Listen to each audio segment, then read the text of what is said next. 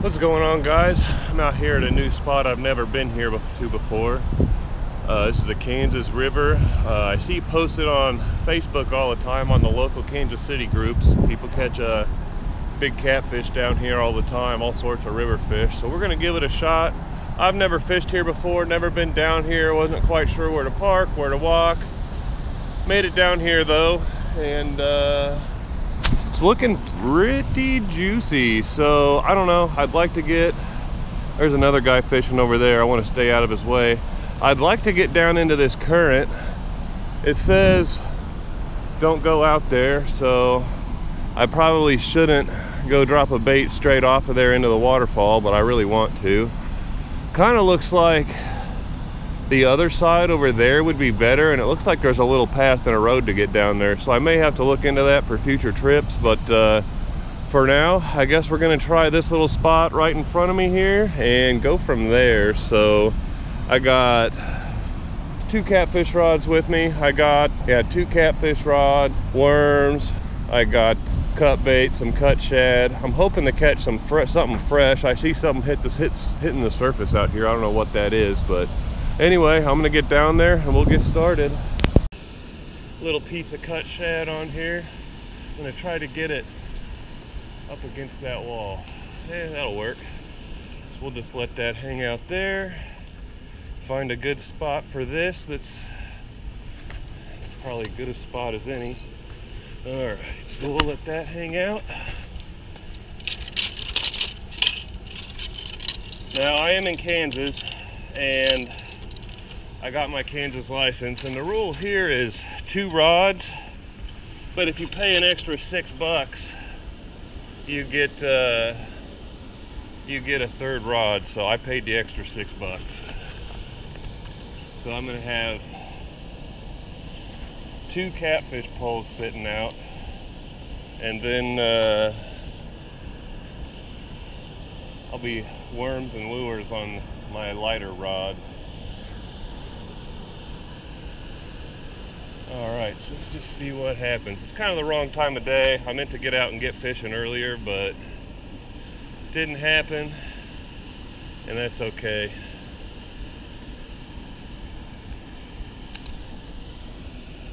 Oh, there's so many flies over here, it's ridiculous.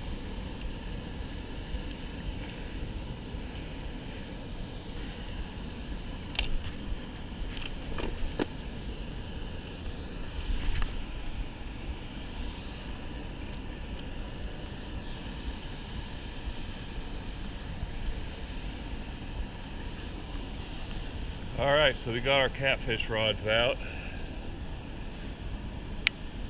Alright, so this is my ultralight 10-footer. I just got a couple split shot, little circle hook on here. I think I'm just going to let a worm float around with it, see what happens. Okay. Alright guys, we're on our first fish. Oh, it ain't a fish.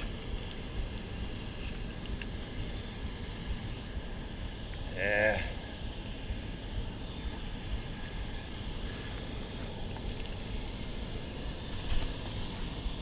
See if he'll come off on his own. What kind of turtle is this?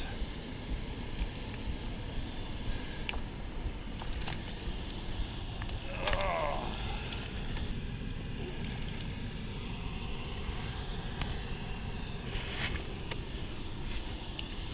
Well, first catch of the day. Not what we were looking for. That's all that's over here. We'll change spots, but I got to get my pliers out and get him off. All right, he got himself off. Perfect.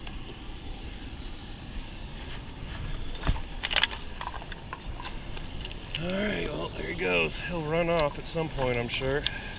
I don't know what kind of turtle that is. It's kind of neat, though. There he goes.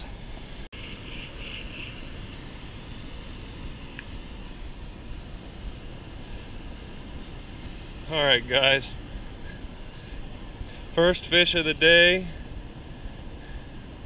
You know, I think this is a baby flathead. I thought bullhead at first, but looking at it, just the shape of its head and everything, I think that's a little flathead. I'm gonna get him unhooked and get him back in the water, but All right, well, there he goes. Hopefully we can get hopefully his big brother's living here. He's a bullhead. I was gonna use him as live bait, but I don't think he was, so. All right, guys, we're on our first good fish of the day. Well, this is the first one.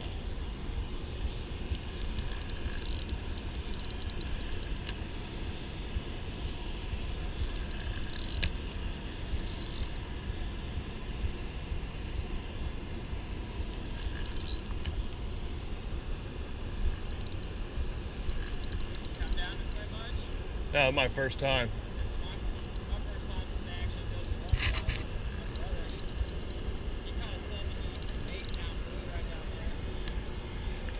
Yeah.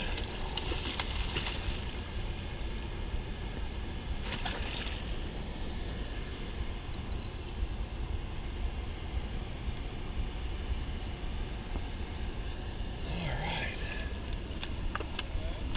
Not bad. Little channel cat, if I can get him in.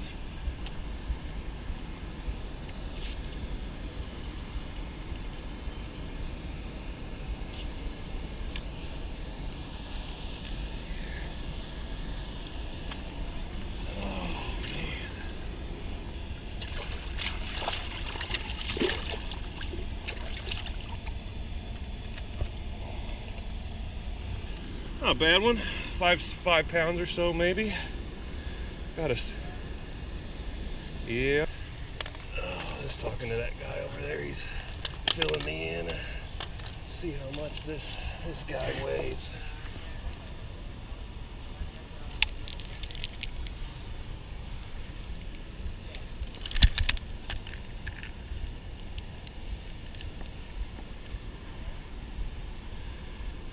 Oh, about 4.5, 4.8, not too bad. We might go ahead and string him up, make this into a catch and cook, but I don't like to eat them if they get much bigger than that.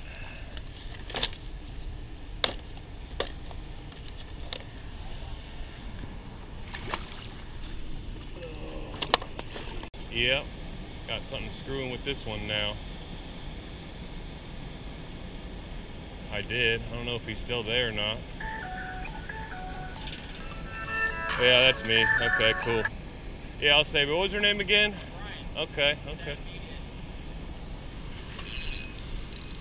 Got another one. He ain't that big, I don't think.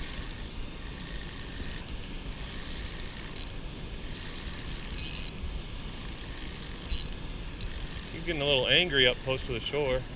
Oh, it's a gar, yep. Yeah, he come off. That's fine with me.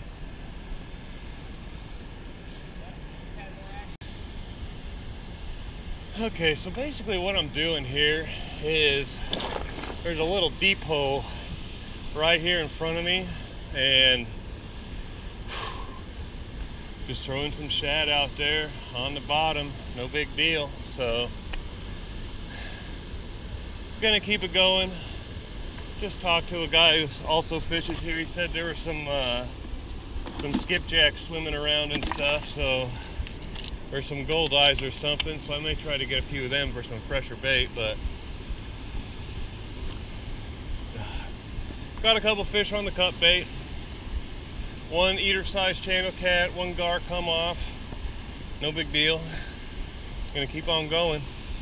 I'm gonna go ahead and demonstrate the snell knot again. It's extremely important on these circle hooks, so run your line through the hook, I should say, about like that much. And what I do, it should be like that. I'll pinch it off right here, make a loop, and then pinch that so it's like that. Wrap this loop 6 or 7 times, and then fingers through, grab your tag end like so, pull it through, hold all your loops, get it wet, pull it tight, and that's your snell knot. Very important when using this circle hook. You can catch fish on circle hooks with a different knot, but they don't work as good. So there's that. And the current's not real strong here, so all I'm doing I got one of these little weights with the rubber in them. I forgot what these are called. I haven't used one since I was a kid, but I acquired some recently, so. And just that, plus the hook, plus our chunk of shad. Well, if you've already used a good amount, we're gonna have to probably get some fresh bait at some point. So once I get these catfish rods back out, I'm going to try to get some good fresh bait. Especially if there's skipjacks in here, that should be perfect.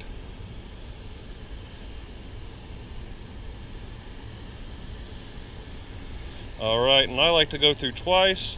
Make sure you got plenty of hook point exposure, make sure there's no scales on it, and we're ready. Well,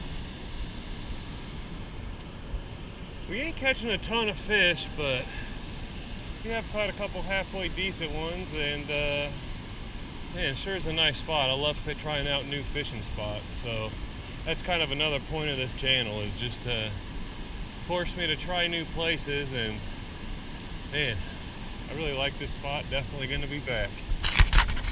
All right, well, I got something big on my ultralight. I don't know what it is. It's pissed though, and heavy.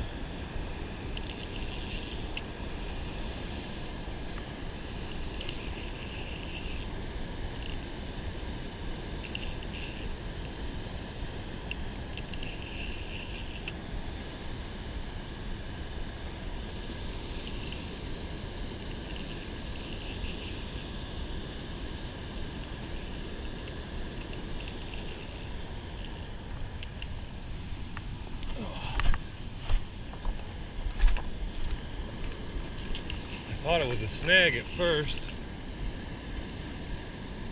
I can't even pick this joker up.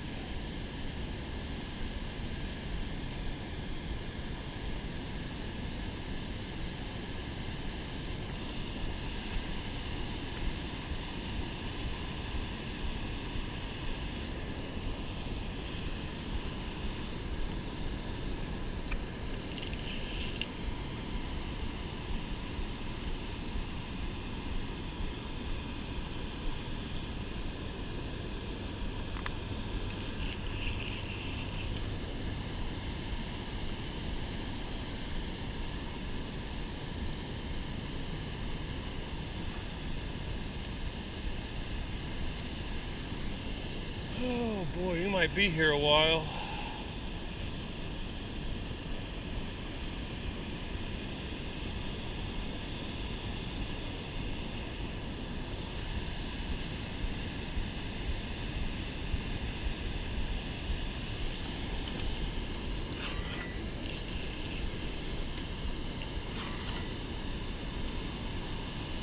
Oh geez.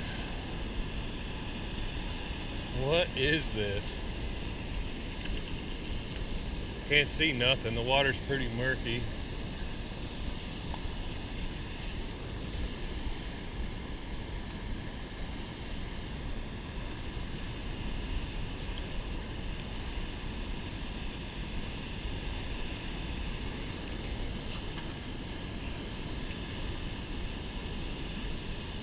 Oh my God.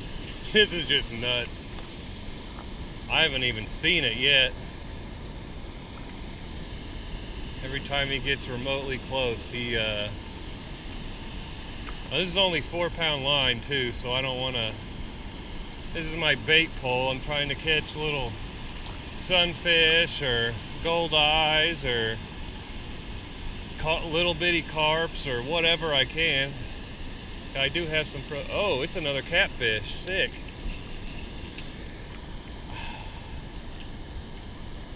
This guy is white. Is that a blue? I don't know what this is. I don't know if this is a channel or a blue. Never caught a blue, so if it is, that's a new species for me.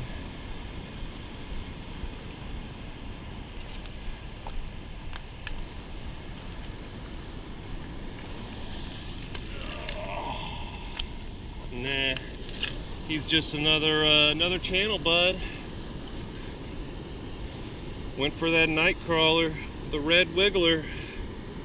Let's get a weight on this dude. See if I can get him without him biting the absolute shit out of me. Skin hooked, but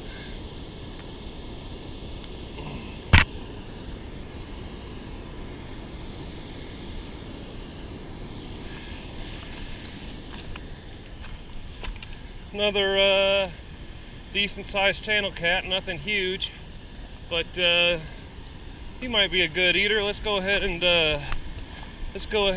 weigh him, see where we're at there.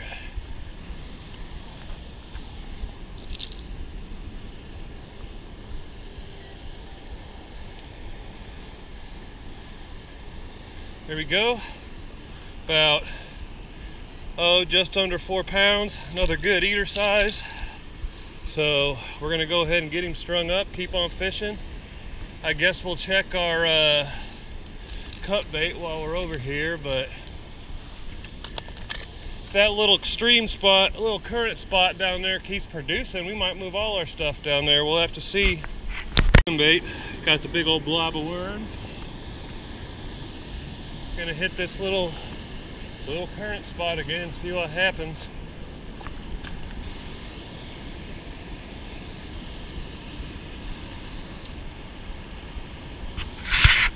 Oh, I've got another fish. I thought it was a snag, but it's moving now. It's a gar.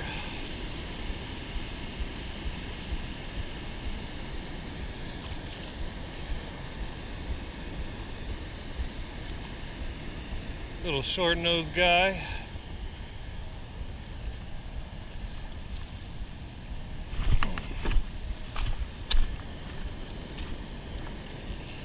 I don't really care if he comes off, but I want my hook back, so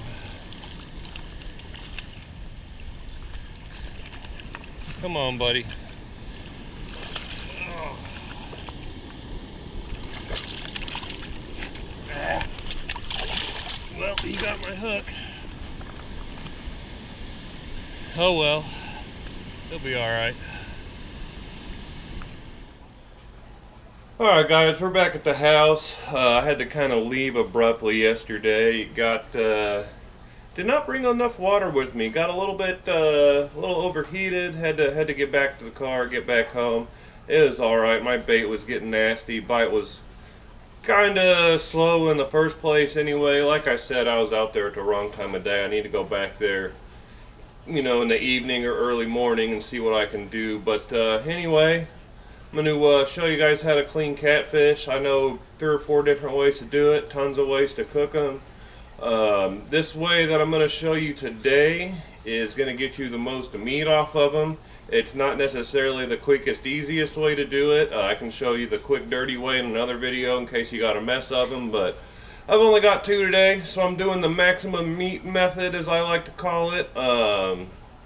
I've already got one done off camera, and the first step is going to be to gut them and get the head off of them, which I'm also going to go ahead and do off camera, but stick around, stay tuned, I'll show you what's next. Okay, so at this point, I've removed the head, I've removed the guts, and I've rinsed out the body cavity really well. So if you feel here, there's like a bony plate here, and then you can feel all the ribs. So what you got to do is, helps if you have a paper towel, you can get him like that. Alright, that's what I was trying to do.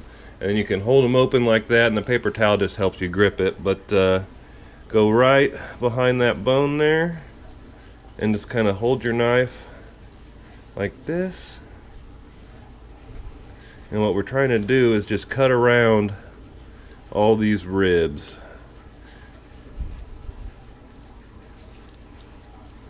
And you can feel them. There is a little bit of meat on the bottom side of the ribs that you can remove later if you want to. I usually don't, because it's literally just like a bite, but work along the back of these ribs here. And this is a technique that I learned for trout, but I've kind of figured out it works good on pretty much, any kind of fish, some better than others. Like, there's no reason to clean a crappie like this or a bluegill or whatever, but any kind of bigger, meatier fish, this seems to work pretty good on.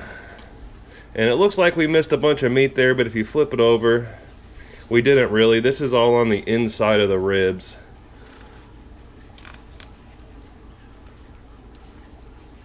Okay, so we'll keep following that all the way through,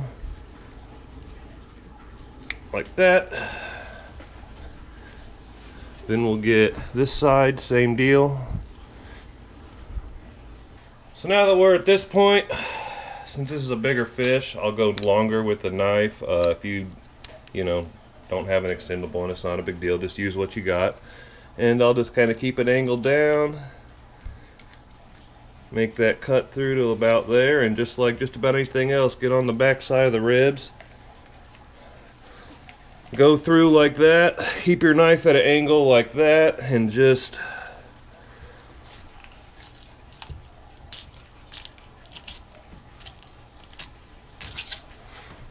like so.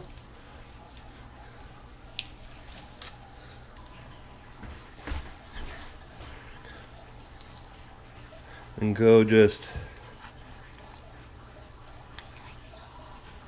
you got a bone right in here where that fin is.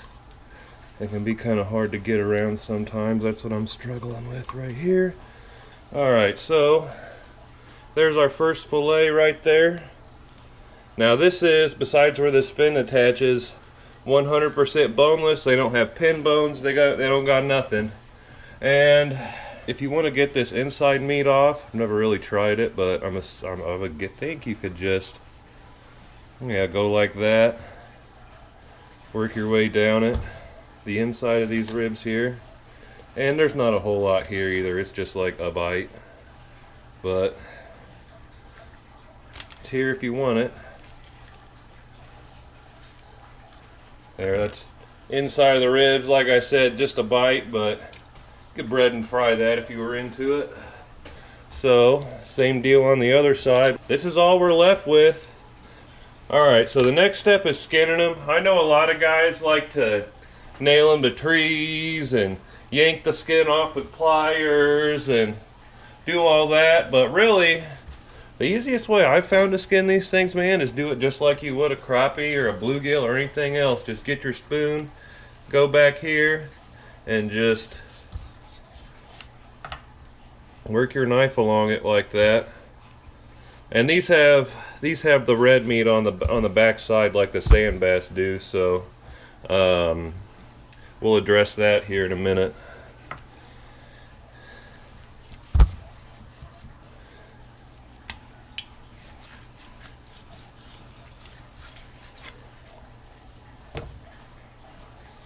So there's your skin. I admit I did leave a little meat on right there, but it's actually fine because it's pretty much all red meat that I left on, which I'll have to remove anyway. So really, if you can make that cut and not all the way down to the skin, that's for the better. I'll usually just take this fin, get rid of that, just because it's, I mean, you can cook it if you want to, but it's all bone pretty much, only a little bite of meat. And then this right here is the belly meat. And if you buy catfish nuggets at the grocery store, this is what you're buying. The dead giveaway is it's got this like body cavity lining on there. It's okay. It's not my favorite cut of the fish. I definitely prefer this part on the channel cats, but the flathead belly meat's really good. If I get a decent eater size 3 or 4 pound flathead, we'll do that on the channel too, but I'm not gonna be eating no monsters, you know. So anyway, next step is to get all this red meat off of here. So what I'll do is I'll flip it over, and right along this line here, I like to just, on a fillet this size, just cut it in half right there. Just like that. So then we're left with 2 lengthways cuts. And you can see, I'll set that aside for now. You can see right here, that's where the majority of the red meat is. So what I'll do is I'll try to get my knife in there I'm angled about, I don't know, maybe 45 degrees, and I'll go just like that, right through it, and just work your way down, getting all that red meat off. Okay, come back to the front.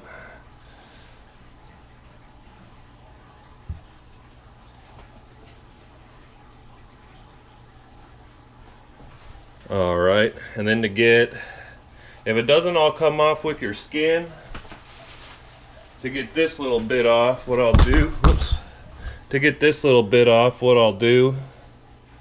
kind of set it like that, and then we'll just real shallow make a cut like that.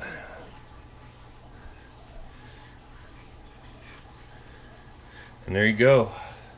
And that's ready to cook. Put it in our salt water. Alright, so that's that fillet knocked out. I'm gonna go ahead and do this other one, and we'll see you when we're ready to cook.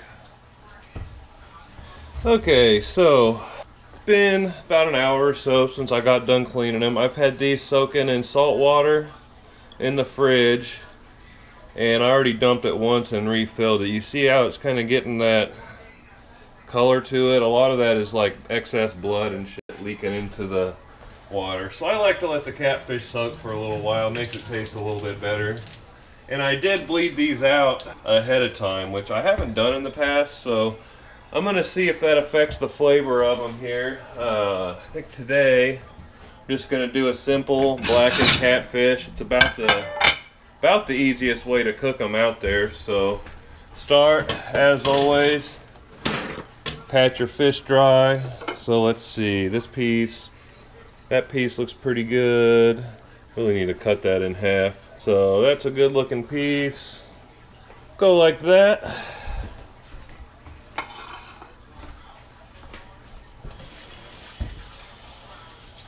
We'll let the rest of them soak for a little while longer, and then probably end up freezing them for another day. Alright, so as always, pat dry. That's pretty much standard operating procedure on this channel when we're cooking fish. And you know, don't have to be perfect. That's good enough. So yeah, get them on your plate. Off the towel. That's didn't go as I had envisioned in my head here. Alright, cool. So let's get these kind of laid out like so.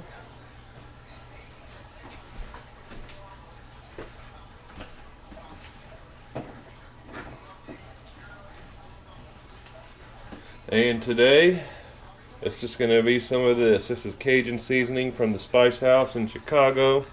They have a lot of good stuff. Check them out online, whatever. I'm not sponsored or anything, obviously, but just what I happen to have. So, anyway, give them a nice good coating. Get the other side, flip them over.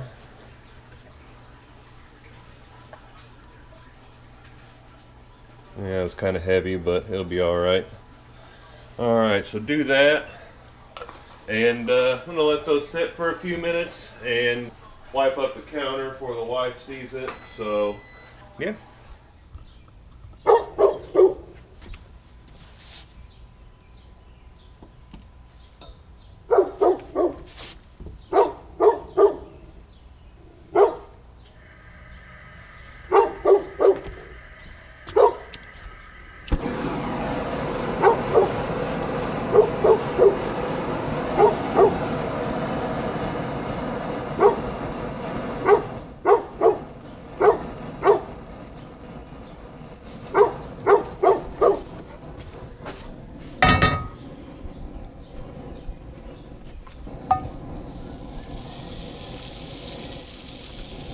So this is something I just picked up at a garage sale.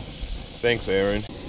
This probably would have taken 10-15 minutes to properly heat up inside, and out here this thing got it going quick. I just think propane's better, or gas is better. So anyway, we got our pan hot. We're gonna go ahead and do the fish drop.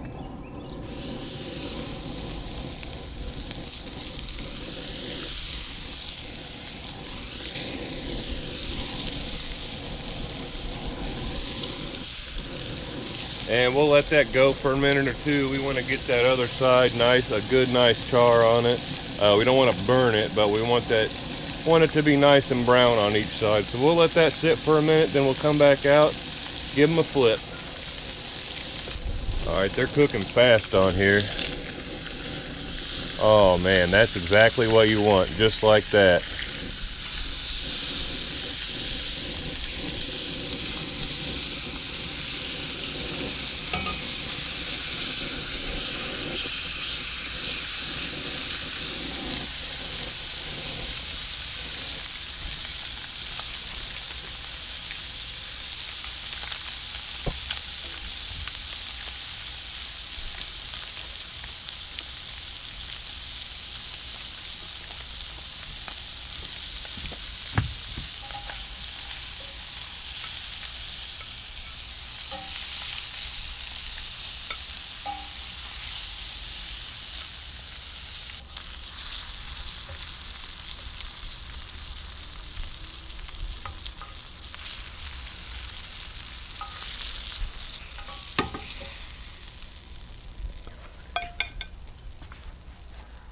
All right, guys, we are ready to eat.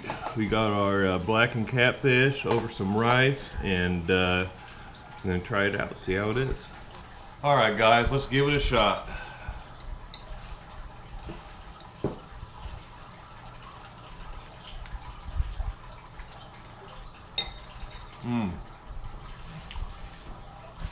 This method of cooking catfish is so good. It's so easy. You just get a skillet hot, dump some Cajun seasoning on your fish, butter up that skillet, throw the fish in. About as simple as it gets, and man, it just comes out so good. And the nice thing about catfish is, you know, the catfish meat is a lot firmer than, say, a crappie or a sunfish or whatever. So it stays together in a skillet. If you were going to try to do that with a crappie, yeah, you'd have something edible at the end, but it'd be like a, you know, just a little pile of fish mush. You know, it doesn't hold together in the skillet very well, where the catfish does. So I honestly like cooking catfish in the skillet more than frying them. So, you know, to each their own. This is my preferred way to do it. Maybe in the future we are going to get that thing up and frying, and there's probably going to be some catfish going in it. I still like it fried, just like this a little bit more. If you enjoyed this video, please like, and especially hit that subscribe button and notification bell. Really helps the channel a lot. So like I said, stick around for more. Don't know where my next fishing trip's going to be or what we're going to be doing, but it's going to be fun either way. So until next time, see ya.